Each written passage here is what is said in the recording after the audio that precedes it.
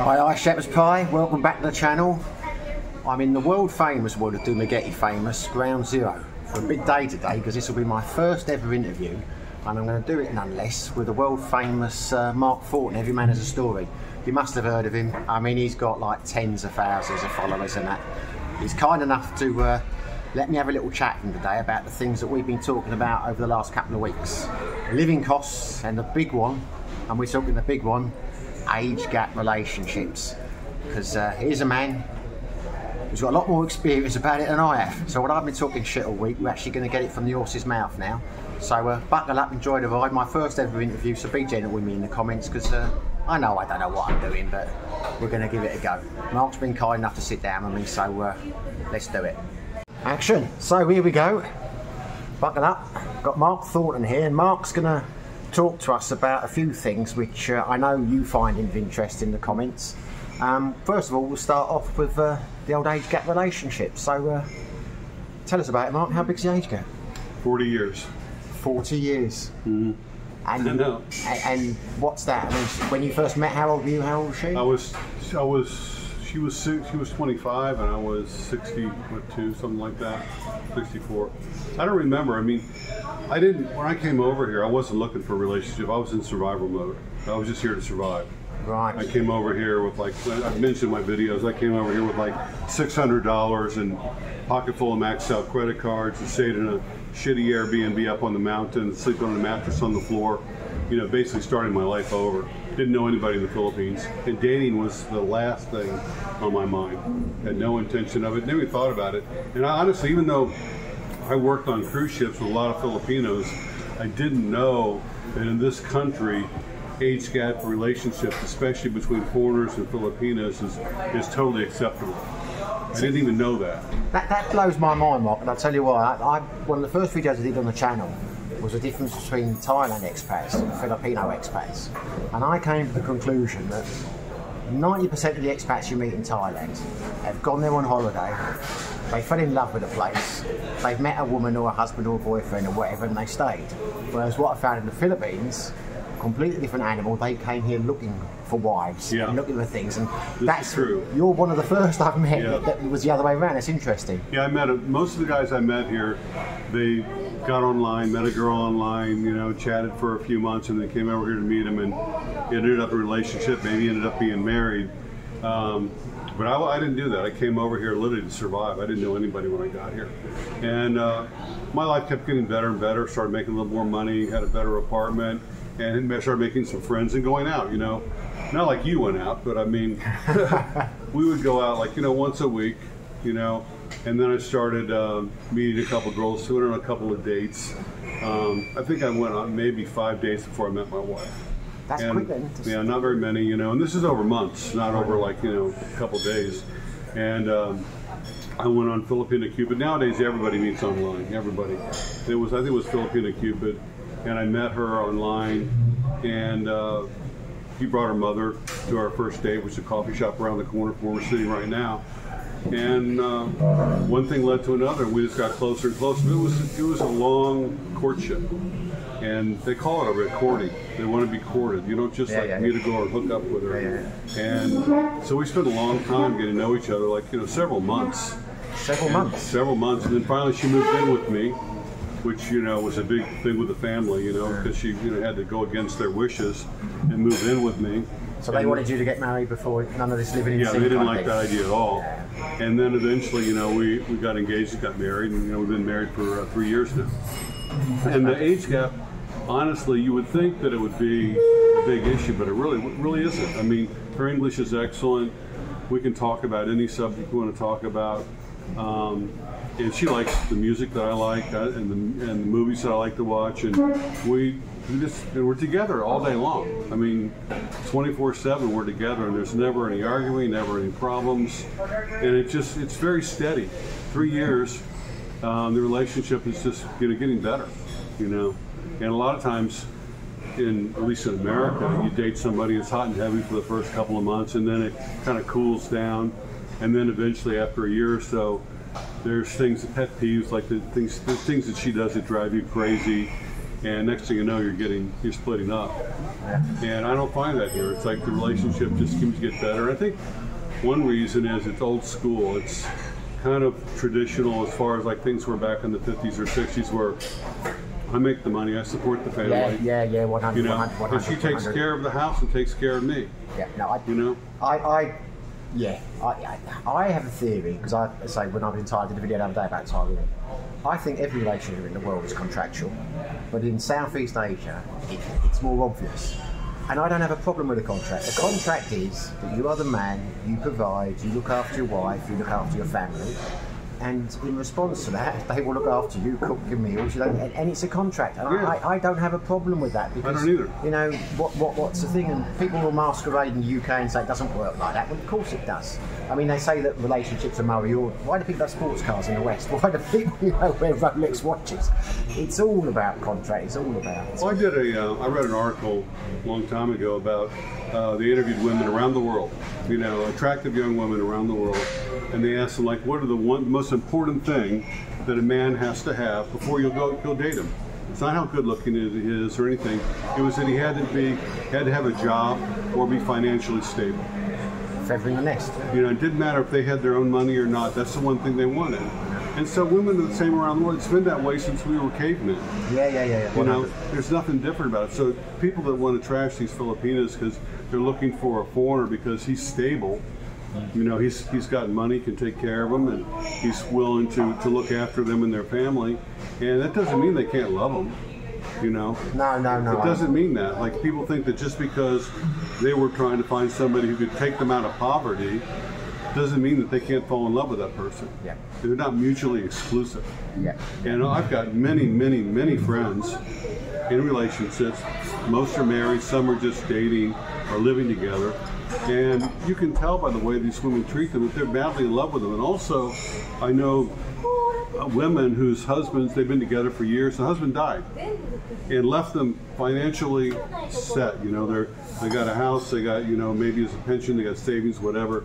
So they're fine after he died, but they're still distraught. They're still crying. You can see how unhappy they are. And it didn't have anything to do with the finances. They're actually better off now that he's gone than they were when he was alive, but they're still, so sad that they lost him, because they really did love him. This is why I'm so happy to talk to you about this, because I don't want to be too personal about your life, but I know Mark socially outside of the, just doing interviews. And when we went to Liquid that time, I was talking, I think, is it Paul, the policeman, the ex-policeman? Yeah. And he was telling me about your motorbike accident, because he'd been following behind. Oh, Steve. Steve.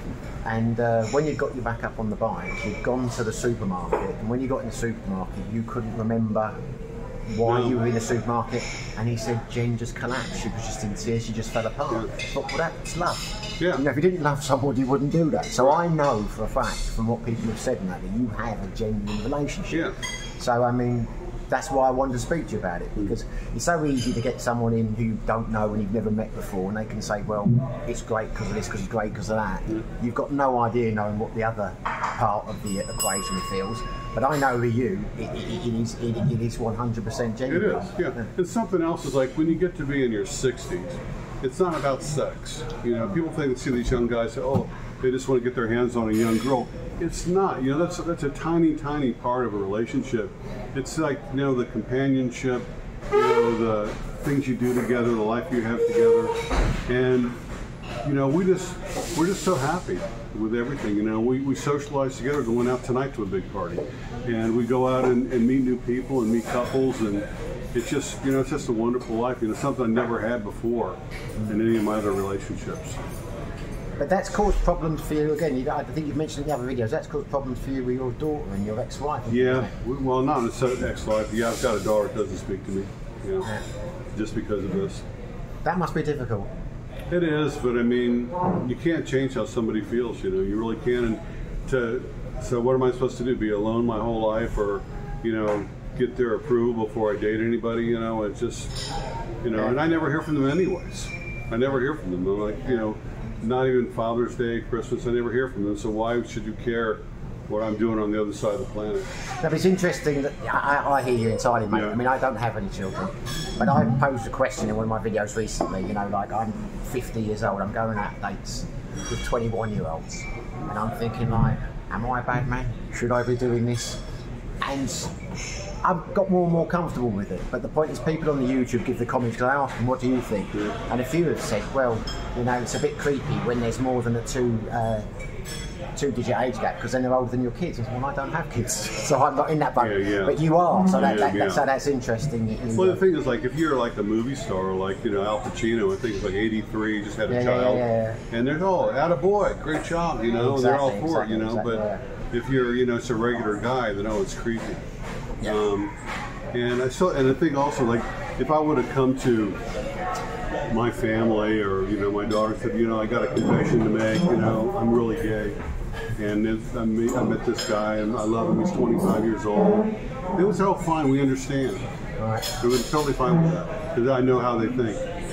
But that's a younger woman, they can't accept that. Yeah. If I would have said I was gay and I'm with this guy that's 25, you know, and he's an airline attendant or whatever, they would have been fine with that.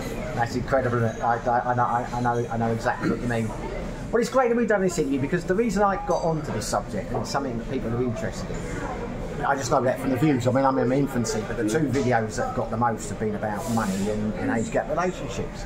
And the reason I did the first interview was I got so pissed off with a couple of vloggers I will not name, because there seems to be a split here in the vlogging world. You've got the vloggers who are under 40, and you've got the vloggers who are over 60. And a lot of the vloggers who are under 40 seem to have a real problem with these age gap relationships, and they're walking around saying they hate this and this is sick and that, and I'm thinking, I can't understand what the fuck the problem is. You know what I mean? Why do they care? I certainly don't care. If it works for people, it works for people. If it doesn't, it doesn't. But it doesn't bother me. I think they're just jealous because I can't understand why. I think they like the idea of having the young birds for themselves, but who knows? Anyway, but that's how it's progressed in terms of what I've been talking about on the channel. But it is marvellous, you know, to meet someone like yourself who gives your perspective, who I know is a genuine guy, and I know he's in a real relationship. You know? So that's. Well, when I came over here, like I thought, like maybe I'll find somebody in their 40s or whatever, and then all of a sudden I find out that these younger women were attracted to me and interested in me, and so, you know, and also didn't have children. That was the big thing. I didn't really want to be with someone else that had children, an ex-husband, or whatever, all that baggage. And that's one reason I ended up with somebody that was younger, you know. So that was important to you, was it? That was important. I didn't want to be with somebody that had children because I almost felt like because I have children that it was like cheating on them or something, you know what I mean? Yeah. That it was like, you know, I don't know, that if they saw me, especially if they had younger children, you know, they would see that, and I just thought it would be less complicated if I was with somebody who didn't have children. I can understand that if you've got kids, but now you've got another kid coming, so that's complicated. Yeah. But let me ask you some advice then, because you've been here a lot longer than me. I keep hearing these channels saying stay away from single mothers. But from my own personal experience, when I was in Thailand, one of the things I liked about my long-term relationship, my 5-year relationship, was the fact that she had a daughter.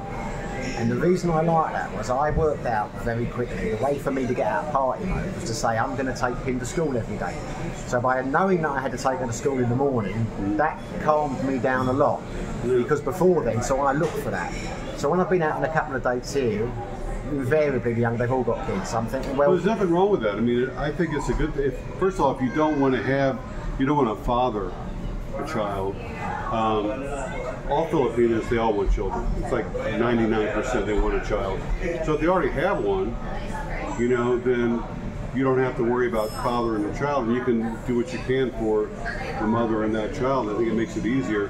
And I know a lot of my friends who are with women who have small children, and they love it. They're really happy, you know, and they become like a stepfather. Nothing wrong with that. And they're, you know, it all works out. You're helping the wife and the child at the same time. That's the way I look at it, mate. But literally every channel you watch, they say stay away from. There's so many misogynists on these channels, like now this and they're gold diggers and then this and then that. You know, I'm glad you said that, mate, because it's like I don't know why it has to be like that. And see, with me, it's like I was couldn't even imagine having a child again when I first came here. I'm too old, I don't have the money, whatever. But as my life got better and better and my finances changed, and then I met somebody younger and she wanted children, I told her, I said, if it happens, it happens. And if it doesn't happen, you know, you have to accept that. But if it happens, I'll be happy. I haven't got stabilisation on this. Oh, sorry. Stop. That's my fault. I should have done. Okay, it's okay. So anyway, you know, I think it's perfectly fine to go out with a woman that's got a child. It solves that problem of, you know, they want to have a child, they already got one. You know, that's solved. Why I'm not. One last question on the child front of the family question. I mean, I know you're a very open guy because I've been watching your films for years, but you've said a lot the last few months or the last year that your heart problems, that you're not going to have another bypass operation. No, I'd rather die. But has it not changed since you know that Jen's pregnant? Or you still have to say that's not giving that? Okay, you've answered that very quickly. Because the first thing I thought when you said she's pregnant, I thought, I wonder if that's going to change. Well, first of all, I would have to go back to America. Yeah. It was, even though I have Medicare, it still costs a fortune. And then maybe I won't make it after all, you know, because it's, and everybody dies sometime. But it was such a horrible experience. I don't like being, not having control of my own body. If you're having quadruple bypass surgery and you're in intensive care, nurses are coming in, they're deciding what to do with you every day. They can come in and take your blood or do whatever they want with you. I remember they were, at one time when they moved me from one room to another, they wanted to check to see if you had any like sores on your body. They come, they're rolling you around like, you know, they're looking anywhere they want on your body, and you have no privacy, no rights. You know, you're like a lab animal. Oh, I get you 100%. Yeah. I mean, I've not been in that situation, but I understand. And so I would never go through that again. You know, I'd never go through that again. I just take care of myself, and I'm happy with the health care here. And I mean, someday I will die, and that's a hard conversation to have with your younger wife or girlfriend. They don't want to talk about it. They don't want to talk about it. You have to talk about it. You know, you have to say, look, I'm going to be gone someday, and when I'm gone, my wife's still going to be a young, beautiful woman. I don't want her to be alone for the rest of her life. I told her that when I'm gone, don't mourn for a whole year or think that you can't have a relationship for a year. I mean, start dating the day after I'm gone, after the funeral. I don't care. You know, I want you to have a happy life. I hope you meet somebody even better than me. But you think she will? I hope so. I hope so. I don't want her to be alone. I know one of the bar owners. That's selfish to be that way. But I think the Philippines, I don't know, I just say it obviously won't affect. I'm not suggesting for the second gen will be like this. Yeah. But one of the bar owners over there, she's a Filipino lady I got very friendly with, like friends, nothing more than that. She was married to an English guy, and they were married for about 10 years, and he died. And I didn't realise until about 3 days into knowing her, she was gay, she was lesbian. Oh. And I said, well, how did that work? She said, well, after my husband died, I would never be with another man, so I had to. And she's been like that for the last 10 years. Got a German girlfriend, and you know the best of it. I'm thinking that's a strange way of looking at it. No. Yeah, I want her to go on with her life, you know.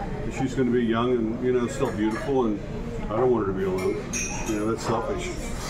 I was watching a video a guy called Living Abroad a few months ago, and he was in Manila or Cebu, and he was interviewing lots of girls around the shopping centre kind of thing, asking what the ideal age was. And they could tell that he was pissed off because most of them were saying 50. And he's like saying, well, 50, but they're going to be tired and they can't do this and they won't be able to. I'm thinking, well, I'm 50, well, I can still do a lot of stuff. But the point is, it got me thinking at the end of it, why would 50 be the optimum age? And I was thinking from a Thai perspective. I was thinking, well, they're looking at it, and I'm probably wrong here. They meet a guy, he's financially stable, they have some kids with him. By the time the kids are university leaving age, that's when he's gone, and that's the age that the kids can support the family because that's the way they work. And I came up with the 50 theory. But since I've been, I'm wrong now. I know I'm wrong now because I've come here and I've seen so many relationships with people where that obviously that rule doesn't. Well, there's different 50s too. Like I met guys that are 50, they're super fit. Yeah. I met guys that are 50 that are going to probably die in a couple of years because they're smoking and drinking and overweight and everything else. So it all depends how you take care of yourself, you know. But like I said, we just interviewed a guy a few minutes ago that's 70 and has 2 small children. Yeah. And he's totally happy, you know. Yeah, no, he was. I can vouch for that because I heard him talking off camera. All right, last 2 questions, because you've been so kind to give me your time. The other debate we're having on the channel, and don't ask me why it pisses people off so much. I've done a couple of videos saying you can live comfortably in the Philippines for $1,000 a month. I'm living on about 15,000, or I was when I went to City Oil and I blew it. But I know I can live comfortably here for $15,000. $15,000. $1,500. So $1,500 a month, or Yeah, $1,000. I get so many comments saying that's bullshit. You need to have 5,000 for this and 6,000 for that. I think so. Just the last thing, yes or no? Can you live comfortably for $1,000 a month in the I Philippines? did it for less. There you go. How much would you do it for? Well, when I first moved here, I was getting my Social Security, which is $1,000 a month, but I still had credit card debt to pay. And the minimum, when all those added up, left me with $300 a month. And then I started doing my tutoring on English. You know, I was making $10 an hour. So anyway, I was making between $800 and $1,000 a month. And I was living in a nice little studio apartment. I was able to go out with my friends, you know, once a week or so. I was able to pay my rent, pay my bills, and I was fine. I wasn't living like a high life or anything. So it is the minimum, but you can get a nice apartment here for $250 to $300 a month.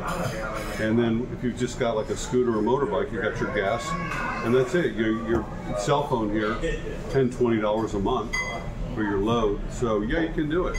I know you have a fantastic life now because I've seen how you live. Yeah. How much it costs you now? How much would you say you have to spend I monthly? keep track.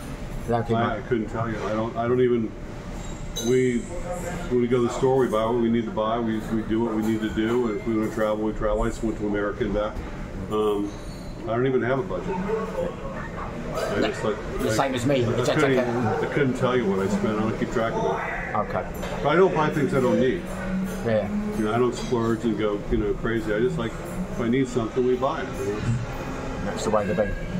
Well, thanks a lot, Mark. I mean, it's great. I'm so grateful for you doing this. You're the first interview that we've had on the channel. Mark's a great guy. I'm sure you've all heard of him already. His channel's called Every Man Has a Story. I'll put a link below. And, you know, if you haven't subscribed to his channel, I'll be amazed. But if you haven't, do now, because I can't recommend you high enough. It's my favourite channel in the Philippines. Thanks, Mark. Thank you.